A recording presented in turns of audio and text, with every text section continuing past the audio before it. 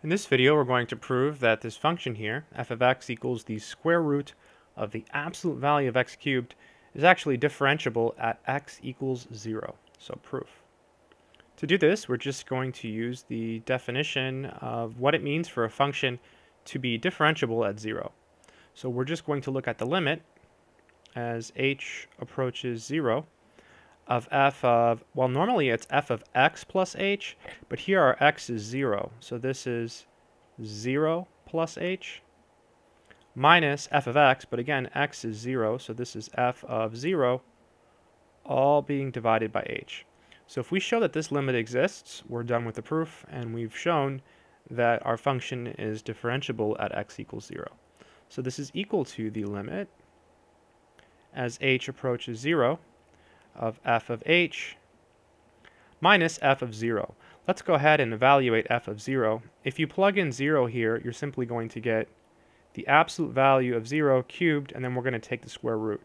Well, that's the square root of 0, which is just 0. So this is minus 0 over h, and this is equal to the limit as h approaches 0. Well, f of h, it's just f of x, and we replace all of the x's with h's. So this is the square root of the absolute value of h cubed minus 0, so I won't bother writing it, over h. Now, if you plug in 0 here, you see that it doesn't work very well.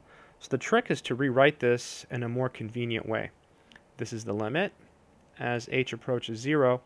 Let's write this as the absolute value of h to the 3/2 over h. And then, and we can do that, right? We can think of this like this, and that's simply the absolute value of h to the 3/2. Now the trick here, again, is to get this to work. We want this limit to exist. So what we'll do is we'll write it as follows. This is the absolute value of h times, and then there's a 1 here. So what do we need here? We need the absolute value of h to the 1/2. Because then 1/2 plus 1 is 3/2. And then over here we have h. All right, now we should be able to show that this limit exists. So to show it exists, we have to deal with this absolute value. And that's why we did this, because whenever you have a limit and you're approaching 0 and you have an absolute value, you can actually deal with it if you use the definition of absolute value. So the absolute value of h, this is equal to h if h is greater than or equal to 0, and minus h if h is less than 0. So what we'll do is take one-sided limits. So we'll let h approach 0 from the left, and when we do that, well, what happens? The absolute value of h, that's simply this one, negative h. So it's negative h times the absolute value of h to the 1/2 over h.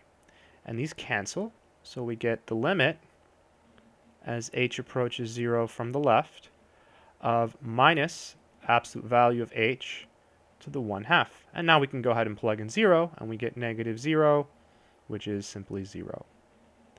Now we'll do the same thing and take the limit from the right. So the limit as h approaches 0 from the right, well, if we're approaching from the right, then h is bigger than 0, so we're using this piece. So this is h times the absolute value of h to the 1/2 over h.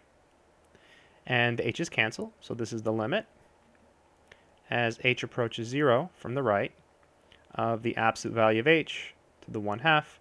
Now we can plug in 0, and we get 0. So we get 0 in any case. So the limit as h approaches 0 of the absolute value of h times the absolute value of h to the 1/2, all being divided by h, is actually equal to 0. So the limit exists, right? That this limit here exists. And so our function is differentiable at 0.